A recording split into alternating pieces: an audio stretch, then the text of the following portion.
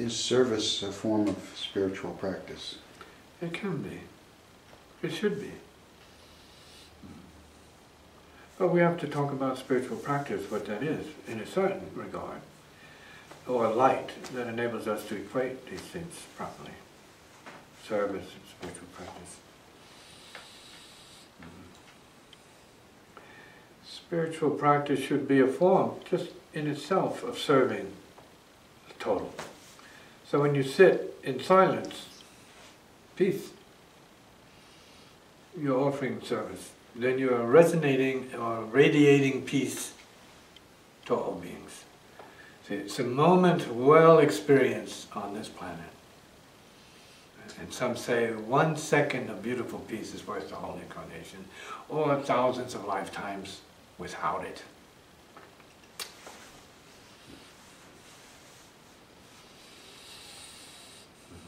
And so what other forms might spiritual practice take?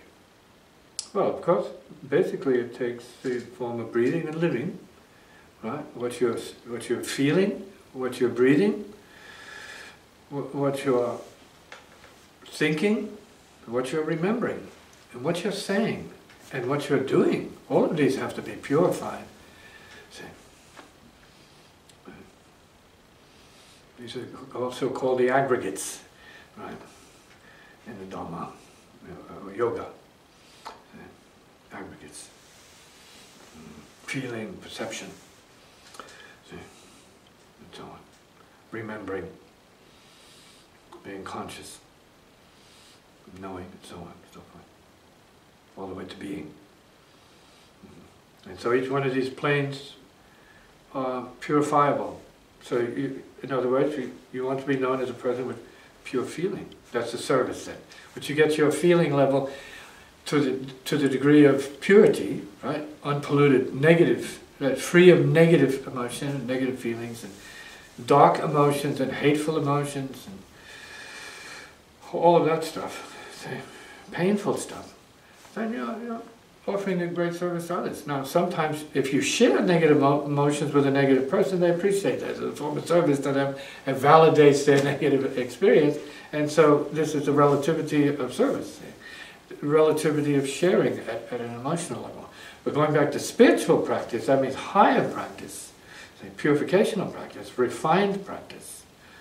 Then this is really a matter of purification, so that what you're putting out there at the feeling level is goodness, light, healing, enlightenment, thought, silence. See?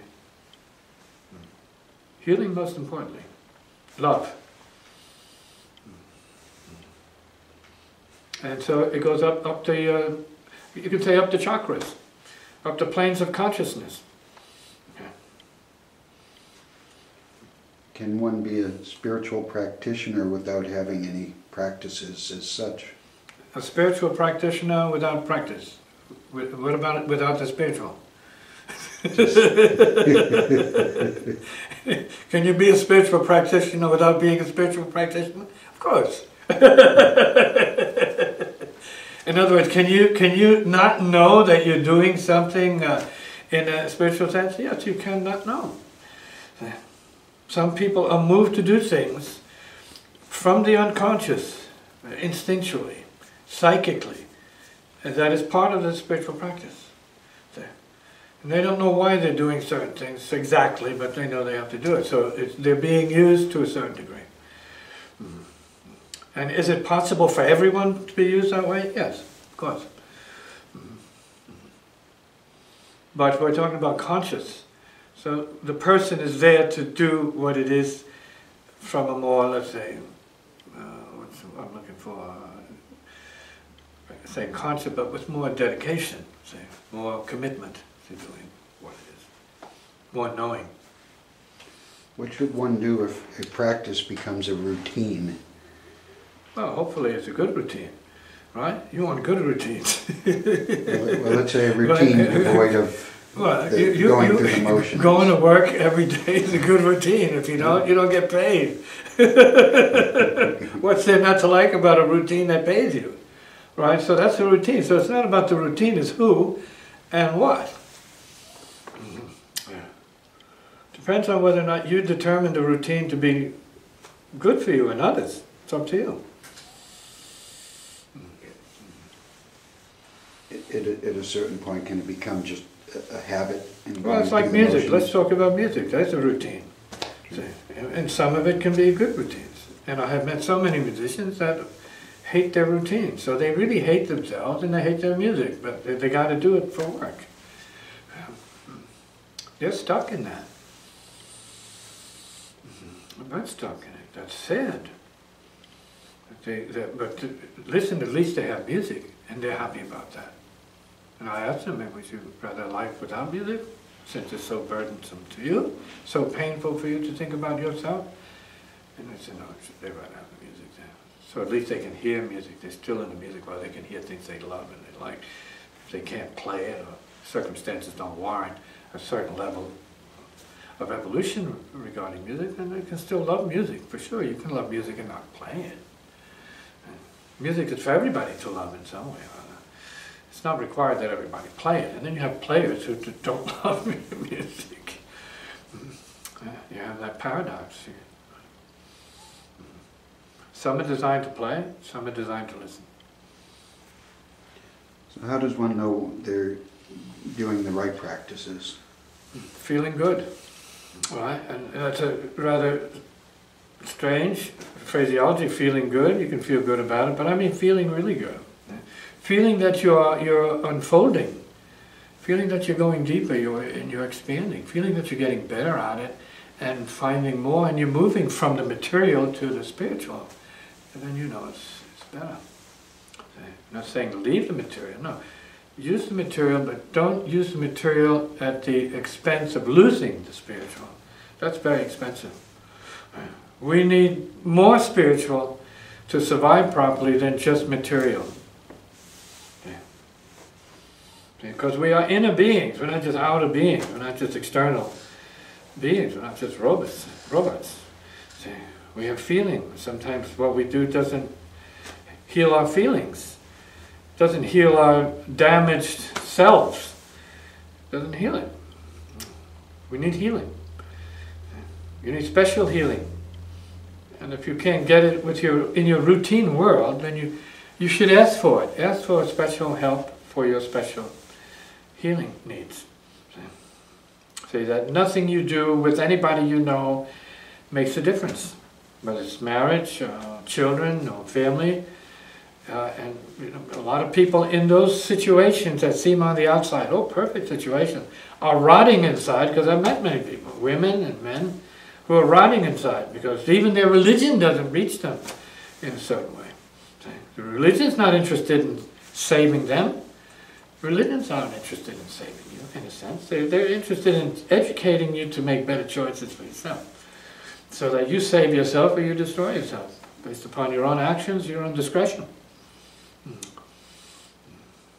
And when one goes inward and deeper, does it always manifest on the outside as well? We like to think it should. The idea is to have a guide for what you're doing. Whatever you're doing, have a guide you trust. Whether it's family guide you trust or a friend guide you trust is better. See? A guide you trust is probably known by other people, as I am. Known by others, in the music. So I want people to be deeper players, better players. That means they have to clear up certain things that obstruct that. The real, the true, the deep, and the spiritual. And is there an inner master to guide us through our practice? Well, theoretically there is, but who knows what that is? Who has access to it? So we can use the concept, the inner master, and everybody says, oh, I'm going to leave it up to the inner master. That means they're going to do nothing. See, so they just want something to hang it on. Someone to blame for it. Right? They want to blame Jesus or all the others. They want to blame them. So it's not up to me, it's up to Jesus. It's whatever he wants. Well, you'd be in bad shape if Jesus showed up and said, what are you saying? I want that? Are you crazy?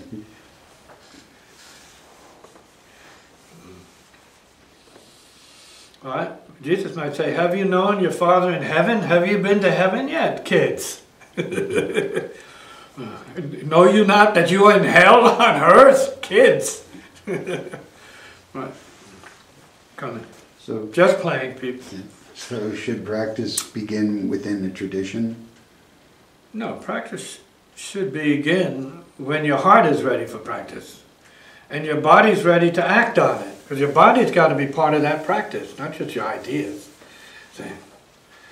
And one of the first things in practice, certain kinds of practice, is your ability to be still. Not when you're asleep or dead, right? But when you're awake and strong, when you're still vibrant and alive, and more active. See, just stop. Because that's imitating your unconsciousness. See? That's collapsing the gulf between the conscious and the unconscious. See? You need to be part of your unconscious. And it needs to be okay with you, and you need to be okay with it. See? So you need to sit in silence and get over it. Get over your struggle about what is spiritual and what is not. Get over it. Just stop, look, and listen to the inner. And if you can't, then see if there's somebody who can help you to do that. Because religious people don't always have the answers. See, they're programmed people. They're cultured. See? And don't doubt a musician could know these things. It could be anybody, and a cab driver could know more. They're not only wizards of the streets, they might have some other knowledge for you. You never know who's driving you, or flying you, for that matter. Right. We're all informed by the same source, by the way, people. Yeah. Just depends on whose heart is clear enough to get the best stuff. Yeah. Who wants the highest level of wisdom? Who wants that? And what is true? Who wants to be a conduit for that light? Because it's light. Up there, it's just light. Down here, it's just dirt down here. And beneath this is darkness. And there's the super light, the clear light. Right, the angelic light. I don't mean the demonic light. I mean the angelic light, the good light. The benign light, the light of grace, peace, beauty, harmony, see? Healing, love, majesty.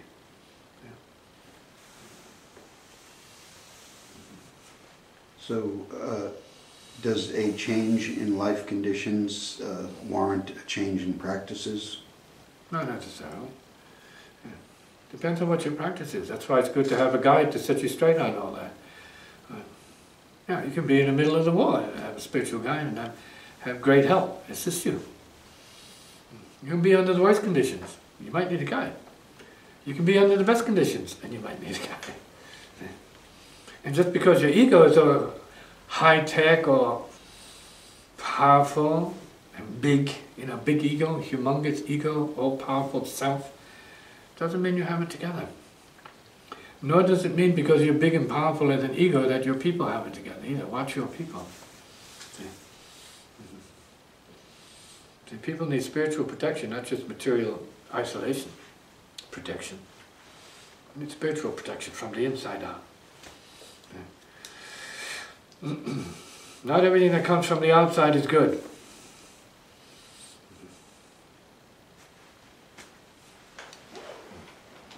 Inside out.